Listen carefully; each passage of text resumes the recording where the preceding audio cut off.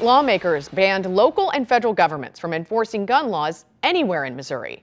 Now there's a new push for local control. Our political editor, Mark Maxwell, has more on the unique coalition that's writing new permissions into the state constitution. Mark. And shocking images of teens toting high-powered assault rifles out in the open on the streets of St. Louis, or teens storming the exits of an office building after a mass shooting, now have a retired judge and an expert criminologist advocating for change. We still have laws. I am a former judge who believes in laws. Judge Jimmy Edwards wore a black robe and swung a gavel from the bench of Missouri's 22nd Judicial Court for 25 years. I understand, intimately understand, the impact of guns. He had a front row seat as violent crime cases of all kinds came into his courtroom. Public safety is the #1 issue in the city of St. Louis. Our local folk have no control over what is happening in their neighborhoods. His new partner, Rick Rosenfeld, is an expert criminologist who watched what happened after Missouri relaxed and removed gun laws. It was much easier to obtain a permit. Firearm violence in the state increased.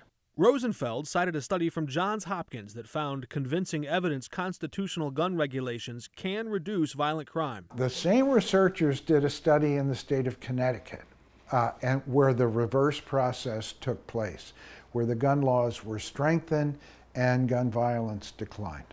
Now, the judge and expert criminologist are pairing up in a nonprofit called Sensible Missouri, asking voters to approve a new ballot question in 2024. I think it's fair to assume that the needs of many Missourians who live in sparsely populated rural counties are not quite the same when it comes to firearm regulation as the needs of residents of the city of St. Louis or St. Louis County or Kansas City or Jackson County. If they can muster at least 170,000 signatures across the state, one of 3 proposed questions could appear on your ballot next year, allowing local counties to add gun safety measures if they choose to. This is not stop and frisk. This does not take away your guns. This is a simple opportunity to allow local legislative bodies to address a problem if they believe there's a problem in their community.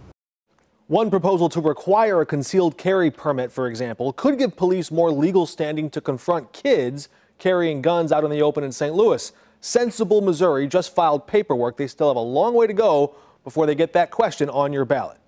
Tomorrow, local organizations will rally together to stop the deadly violence plaguing the city's youth. They're holding a brainstorming and resource session from 10 a.m. to 2 p.m. It is at Harris-Stowe State University in the main auditorium.